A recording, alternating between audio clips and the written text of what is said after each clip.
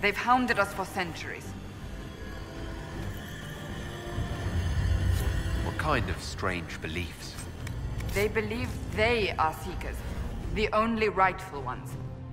They say we robbed their powers long ago, preventing them from ending the world. Ending the world? The only way to truly eradicate evil in their eyes, the world will be reborn a paradise. It's all nonsense. Why haven't the Seekers dealt with them? We have, many times. They simply reappear after a time like weeds. Nobody knows how. Cultists?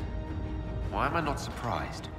This explains why the Seekers might be here, but not the connection to Corypheus.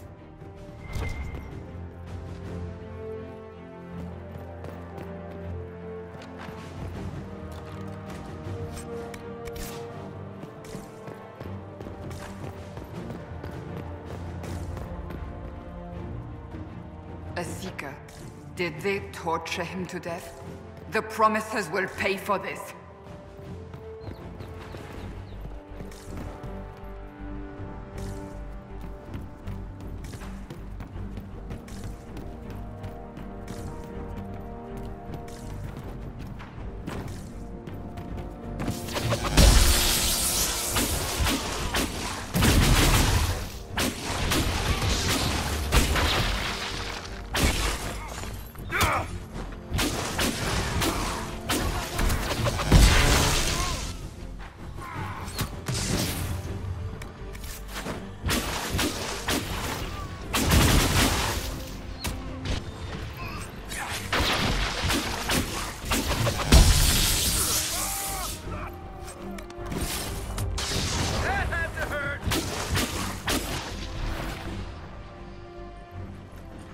As the Seekers of Truth have proven resistant to the effects of red lyrium, the Elder One has seen fit to place them in your care.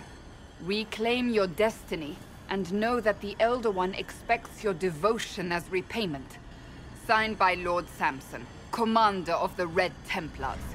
Does Corypheus not realize the Promisers want the world to end? What use are they to him? So Corypheus sold the Seekers to these cultists? And they leapt at the chance, of course.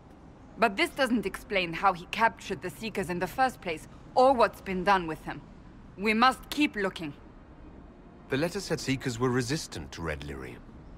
Our abilities grant us many gifts, but a resistance to red lyrium's corruption? That seems strange. Although it would explain why none have numbered among the Red Templars. And thus Seekers would be useless to Corypheus. He would have no leash to hold us. We'll find them, Cassandra. I know we will. One way or another.